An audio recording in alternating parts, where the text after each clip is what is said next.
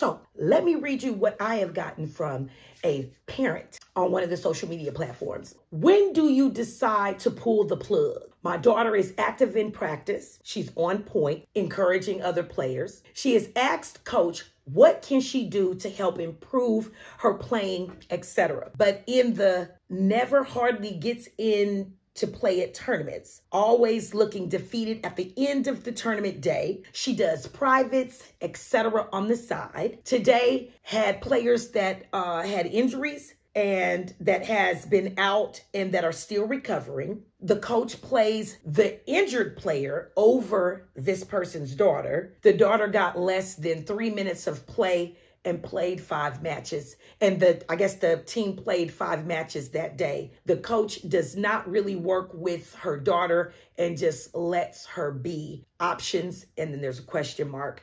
Finish the season knowing that what we know and hardly any playing and trying a new club, quit and try another club next year. Bottom line, her happiness is going to win. Has anyone been in this situation before, and what have you done?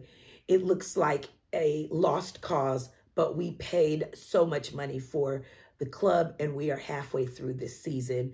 What are your thoughts? So I definitely suggest that you finish the season. I don't think that quitting is an option. You have paid your money. I think that you get what you get out of the season. The training is what you are paying for, not so much the tournaments. I think it's right that this parent is doing privates. I know it's hard to sit on the sidelines and watch your player cheer on the sidelines. I think it's very humbling to have to watch your player on the sidelines and not get much playing time. But I do lead with play like you are going to be subbed out, meaning that you leave it all on the floor. And you give them a reason to question, wow, why do we have her on that sideline? But I think that you need to assess different clubs. So when you are at tournaments, you need to walk those tournament floors. You need to know the clubs that are around your area and actually watch the age group that your daughter is in and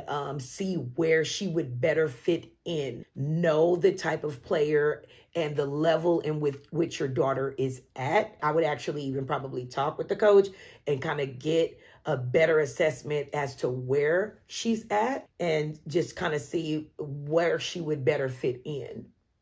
And I think that that's the way to go. Hopefully that helps.